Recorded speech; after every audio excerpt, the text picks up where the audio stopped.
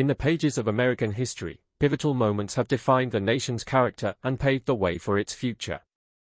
One of these crucial events unfolded in 1784 when the United States Congress officially endorsed and confirmed the Treaty of Paris with Great Britain.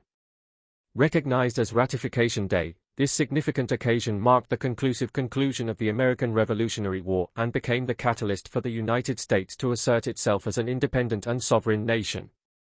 Ratification Day, celebrated on January 14, 1784, marks the official end of the American Revolutionary War, with the Congress approving the Treaty of Paris.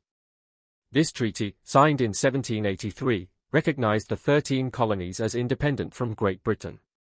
Ratification Day solidified the United States as a sovereign nation, setting the stage for diplomatic relations and trade agreements. The American Revolutionary War, 1775 to 1783, was a conflict between the 13 colonies and Great Britain, driven by a desire for independence. The decisive Battle of Yorktown in 1781 led to peace negotiations, culminating in the Treaty of Paris in 1783. The treaty, negotiated by Benjamin Franklin, John Adams, and John Jay, secured favorable terms for the United States, including recognition of independence, defined borders, fishing rights, and the release of prisoners of war. The Congress ratified the treaty on January 14, 1784, in Annapolis, Maryland.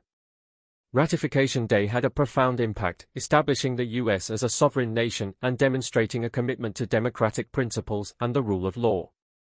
It marked the beginning of nation-building, with challenges in governance and the establishment of a democratic framework. This historic day is a testament to the resilience and determination of the American people, symbolizing the sacrifices made for freedom. Ratification Day not only signified the end of hostilities but also set the precedent for peaceful transitions of power, laying the foundation for the young nation's diplomatic and legal traditions.